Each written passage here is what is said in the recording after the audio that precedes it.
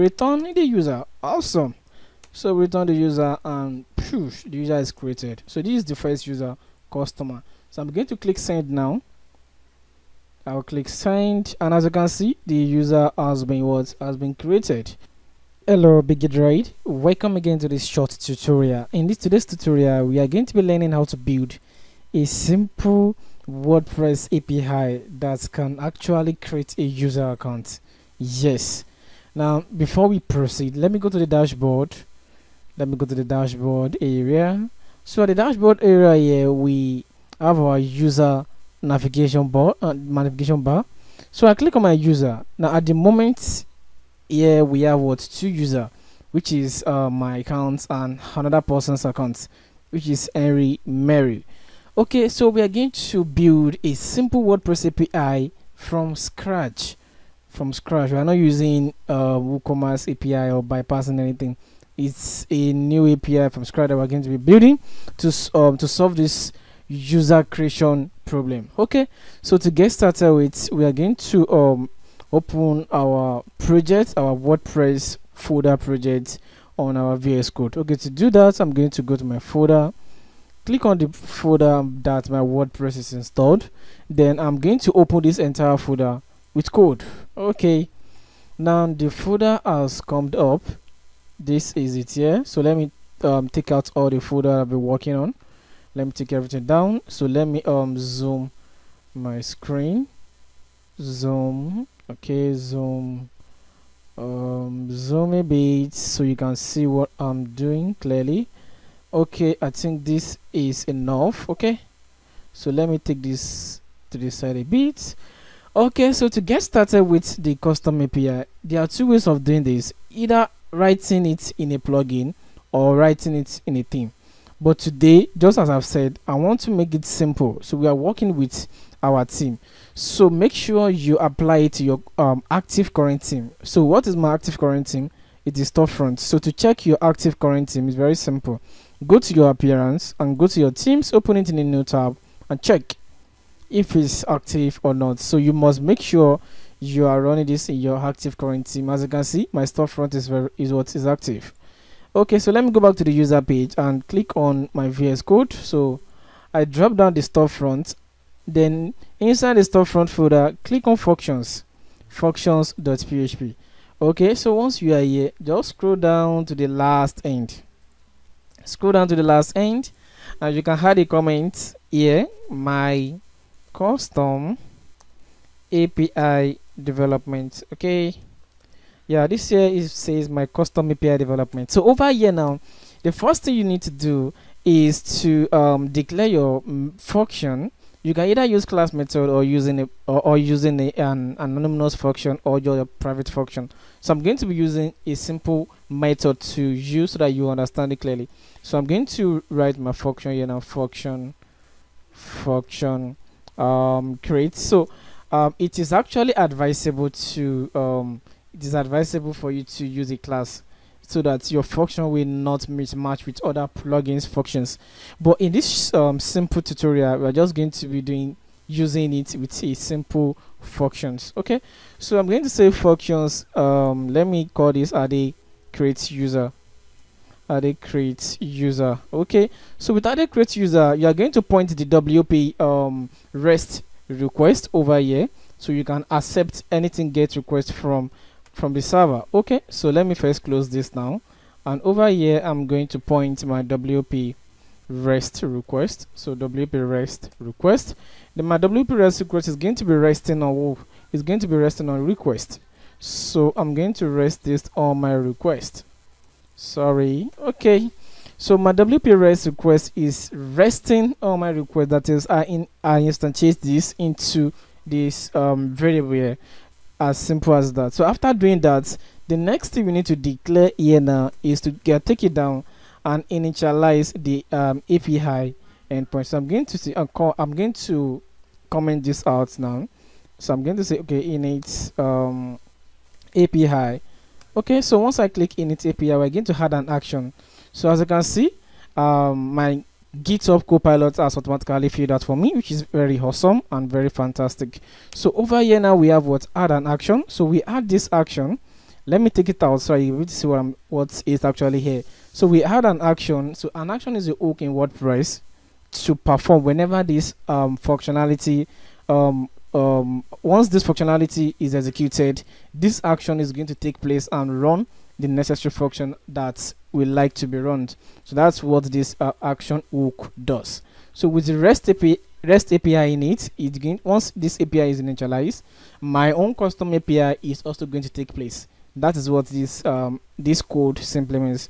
So now let me return these callback functions that we have in this place. So this callback function is the function that is going to run after this guy has been initialized.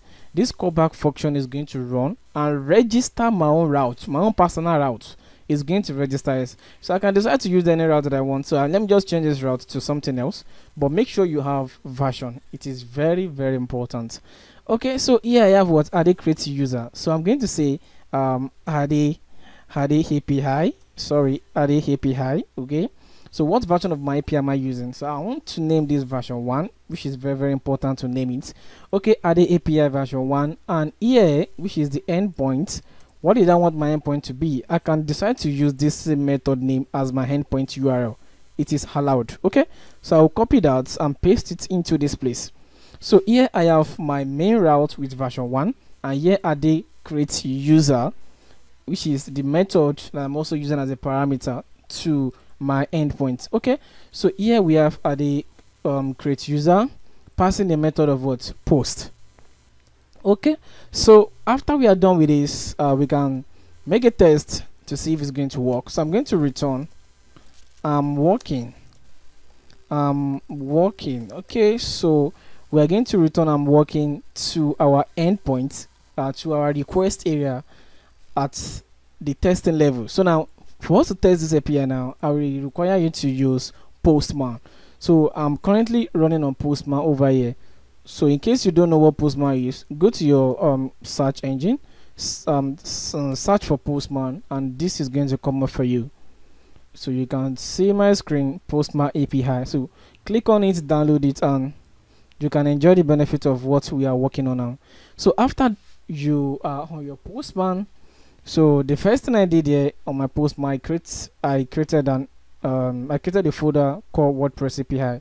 So inside this folder, I want to create a new request. Okay, so I'll click on new request, and my requester will be create user request. So inside my create user request, what method did I want to use? Is a post method. So with this post method, I can dump data from form or from input feed area. So with this post method that we are using in our code area is what we're going to be accepting as the Postman area.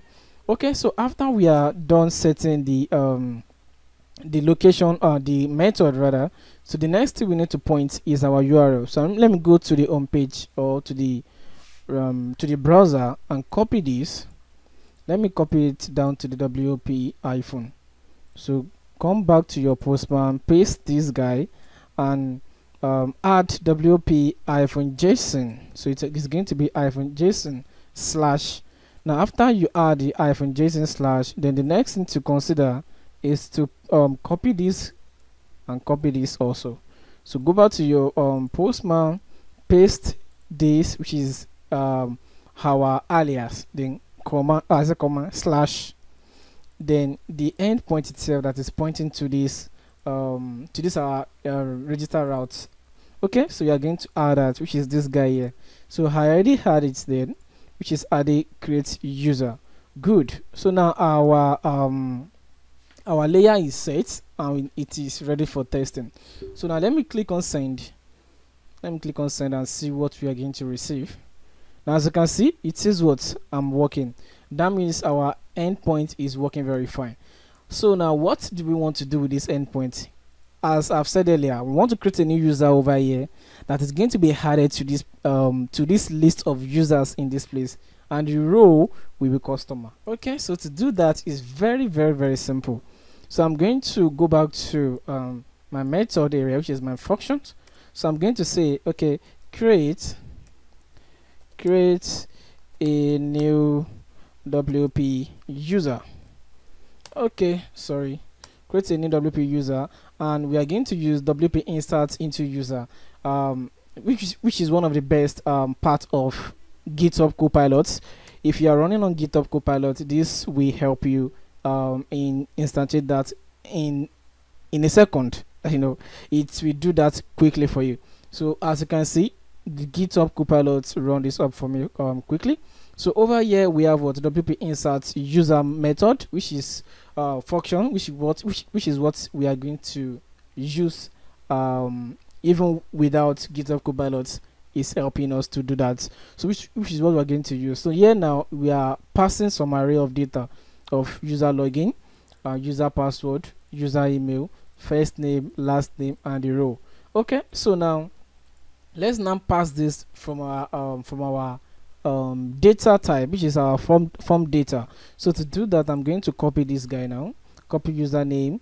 Let me copy everything: password, email, first name, last name, and don't forget the role is what is customer. So I'm going to go back to my Postman, go to the body area, click on form data, scroll down, click on key, paste in from the beginning, which is the username, and the username will be awesome, and the next one is what password. The password will be cool. The password will be cool, and the next one will be what which is email. The email will be well at Gmail, or let me use cool at Gmail. Okay, sorry, gmail.com. Though we are not receiving any email, it's just a demo. Okay, so after the email we have the first name. The first name is AWP, and the last name is what? The last name is some. Okay, so the first name is AWP, the last name is some, and the role is what is customer as defined. And you can also pass this role from here if you want a customized role from your application or from your endpoint, wherever you are sending it from. So you can just copy this guy here and replace it with the customer, and this one will be changed to what? To row. If you want it that way, okay, let's do it that way. Let's do it that way. Sorry. So the row will be customer. So let me say row customer. Yeah. So you can do it this same way. So after the user has been added to cart, has been added to database, then we fetch the user. So get user. Okay, so to get this user is going to use get user by ID, which is what user ID that we just launched. After the user has been retrieved, then we return the user. Awesome. So we return the user, and phew, the user is created. So this is the first user, customer. So I'm going to click send now. I'll click send, and as you can see, the user has been created. Awesome. So I'll go to my WordPress dashboard, reload this page.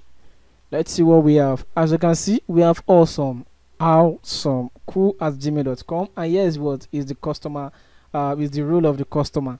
Now I can decide to create another person with what administrator. So I'm going to go back to this layer, change the email to cool2, or does something different from the email, so the email will match with themselves, and the username also has to be awesome2. So the username is going to be is going to be unique. It's not going to match the previous record. So we have a unique username and a unique email. So the next thing to pass here is what? Administrator. So I'm going to say admin. So let me just do a copy from here and paste it into this place. Change the A to small letter and send. As you can see, it's going to process itself, and we should have that. As you can see now, the capability is administrator. Let me refresh this page now and see what we have. As you can see, we just create a new admin. Awesome. Thank you so much for watching. Thank you so much for watching this short tutorial.